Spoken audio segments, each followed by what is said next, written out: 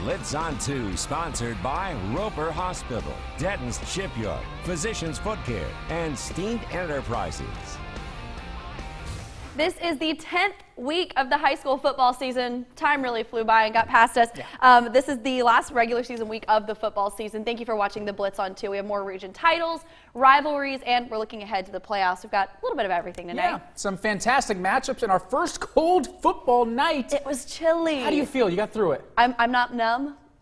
She's not numb. My fingers aren't numb. Yeah, we're good. Good enough for me. Bishop England and Manning, a region title on the line in the 3A World tonight. Two evenly matched teams that promise to be a good one. A Skeezer rivalry, Porter Gown and First Baptist. The Cyclones going to the Hurricanes' place in a big-time storm out on James Island.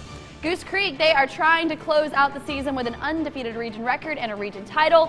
And then, of course, the big one. Last year, very dramatic, came down to the final seconds. The Green Wave got the W then. This year, we got a Region 8 title. That's what this game is for. Summerville and Fort Dorchester is our game of the week.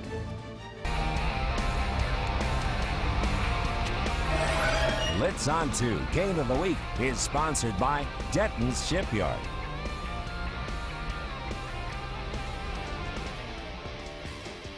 Like we said, Fort Dorchester traveled all the way to Summerville. Early in the first, Roanshaw recovers a Fort D fumble, and that sets up the Green Wave nicely for this next play. Colby Shirey finds his guy Perry Wilder, who he found a lot tonight, breaks off a couple of tackles, and then takes it a long way all the way to the house. Summerville with a very quick lead in their own house. Now, after another fumble recovery, though, Summerville moves right down the field. They score again on this handoff to Perry Wilder, puts the Green Wave up 14-0. We are still early in the second half. They are showing out in a big way. For Dorchester, they're not going to be silent. They answer back in the very next drive. Touchdown pass, Zoltan Osborne to Keith Destiter makes this score 14-7. Let's go back to the Green Wave. Shirey, a bomb to his guy, Brody Hopkins, and that sets up Summerville for a field goal a couple of plays later. Back again to Fort Dorchester. Pretty back and forth early. Patriots quarterback Zoltan Osborne passes to Destiter again, puts the Fort within just a few yards of the goal. And then after this pass, which does get them close to the goal line, DeAndre Sabb, he's there. He didn't throw it this time, but he runs it in himself, putting the score 17-14 at halftime. Fort Dorchester comes all the way back to 28 unanswered points and wins it 35-17 to clinch the region championship. Let's head on up to Monk's Corner where the Stags were at home taking on Cane Bay. We're wasting no time, folks. First play of the game, Trey Chisholm deep, and it looks like a game of 500 with all the bodies there, and Solomon Butler comes down with it. 2 plays later, Chisholm, read play, and this is accelerated learning. Puts on the afterburners and cruises on in just 1 minute into this ball game, and Randy Robinson is like, yeah, more of that, please. And the Stags went right back to it. Chisholm finding Solomon Butler again. At your service, sir. One more time, the deadly connection, and afterwards, he starts going to town on some soup. Based on those bites, I'm thinking it's Campbell's Chunky. Berkeley rolls 47-7. Soup that eats like a meal. You know it. Yes. James Island hosted their Friday night football game against Wando. The second half was a battle of the defenses. Minutes into the third quarter, Wando linebacker Jake Fetchin intercepts the ball, changing the possession in Wando's favor. James Island then, they answered back with defensive lineman Anthony Campbell, who sacks Wando quarterback Braden Pritchard coming up right here. He's going to get taken down. Then near the end of the third quarter, Wando gets another pick, this time by full safety Will Parrott.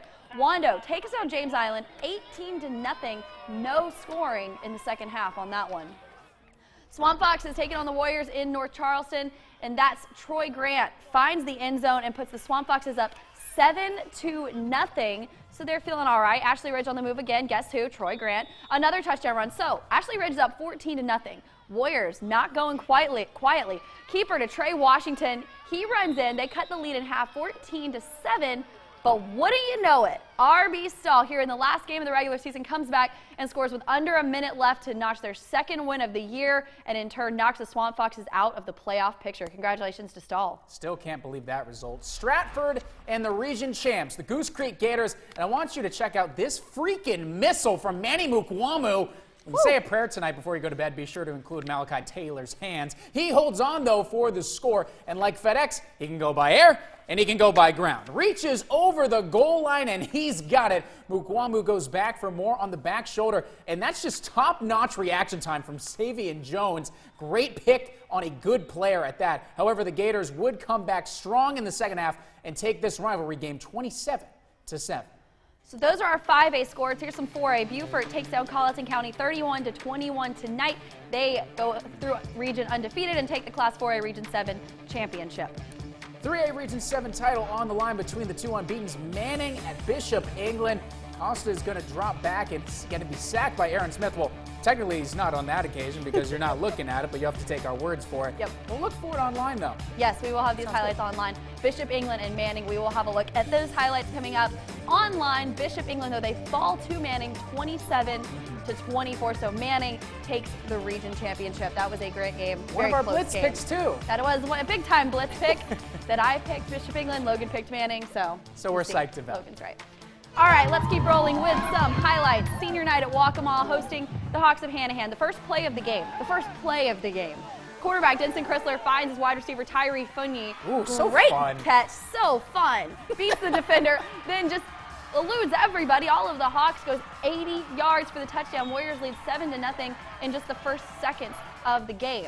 On Waccamaw's next series, they're driving to the 11. Chrysler's pass picked off by the Hawks, Alex Harriet. So Hanahan feeling good, got a little bit of a spark.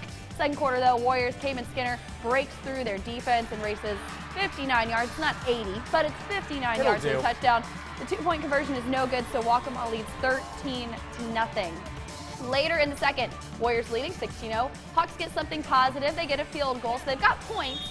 But at the end of the half, Warriors strike again. Chrysler finds Kason Great in the end zone, 25 yards. The Warriors lead at the half 23-3. Waccamaw wins it 36-11. Georgetown completely dominated Academic Magnet tonight, shutting out 49-0, and that'll bring the Raptors season to an end as they finish 1-7. Well, we have plenty more scores and highlights coming your way, some 2A, some Class A, and then we have a Skeeza upset in the final week of the regular season. We'll take a look right after the break.